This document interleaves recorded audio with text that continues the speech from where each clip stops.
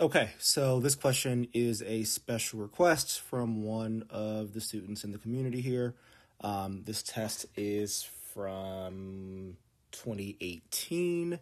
I hadn't planned on answering all the questions from this test, but hey, anytime one of you want to request a question that you need help with, I have no problem doing that. So we see with this question that we start off with two equations. We have this top equation here, which is a circle. Don't forget that the circle equation looks like this: x minus h squared plus y minus k squared equals r squared. So we can see that that's definitely the proper format. And then we have a linear equation, right? This is in y equals mx plus b format. So the question says, which of the following could be the x-coordinate of a solution to the system of equations above? All right, so anytime I see system of equations, right, and I just want to make sure this is very clear, I approach every question based upon strategy and based upon recognizing what I'm looking at from a stylistic standpoint, right? So there's certain words that stand out to me, and I say, okay, anytime I see those words, I'm always going to think the exact same thoughts. For me, anytime I see system of equations, no matter how that system looks, right? We don't typically see a system of equations that looks like this on the test. But again, anytime I see the word system of equations, I'm thinking I can use elimination,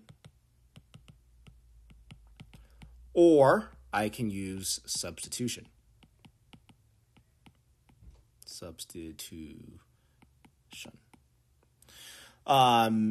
So elimination, typically you'll have two equations in the same format so that you can cross out x or cross out y, solve for the one you did not cross out.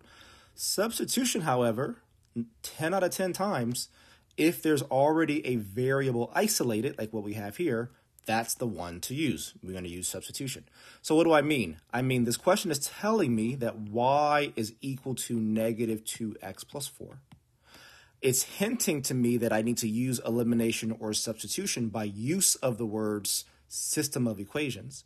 So I'm going to take this y value, right, what it's equal to, the negative 2x plus 4, and I'm going to substitute it into the top equation. So that would turn my top equation into x plus 2 squared plus parentheses. Instead of y, I'd have, I'll use double parentheses here, negative 2x plus 4, and then minus 3, and then squared, and equals 40. Now I have a single equation that only has x values involved. So when I simplify this further, I'm going to actually keep this the same for right now, x plus 2 squared. When I get over here, I have negative 2x plus 4, and minus 3 is 1, so I'd have negative 2x plus 1 squared equals 40. I can expand both of these things. This is going to turn into x squared plus 4x plus 4. Hopefully you know how I did that. Basically, I'm saying x plus 2 times x plus 2 and foiling. So hopefully you know how I got that. If you don't, leave a comment. And then the next binomial that's being squared here, that's going to turn into, let's see, negative 2x times negative 2x. That's 4x squared. And then minus 2x, so that's going to be minus 4x and plus 1. And then I have equals 40. So again, same thing here. I'm just foiling negative 2x plus 1 times negative 2x plus 1. And by foil, right, just mean first times first, outer times outer, inner times inner, and then last times last. So hopefully that makes sense. Now I'm going to combine some like terms.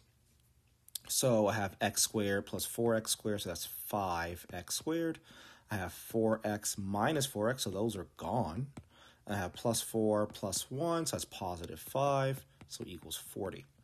I'm going to clean up some up here and make sure I have, I'll just use this top corner over here. So I'm going to just take this here so we have space without erasing anything so you can see my whole process. So again, I have 5x squared plus 5 equals 40. Subtract 5 from both sides. I end up with 5x squared equals 35. Divide both sides by 5, and I end up with x squared equals 7. and then square root both sides, and I end up with x equals root 7, technically plus or minus root 7, but usually this test doesn't care about that. And therefore, the question is asking which of the following could be the x coordinate. So I just solved for x. X is equal to root 7, and that's why, and I use a different color so it stands out, the answer choice is choice A.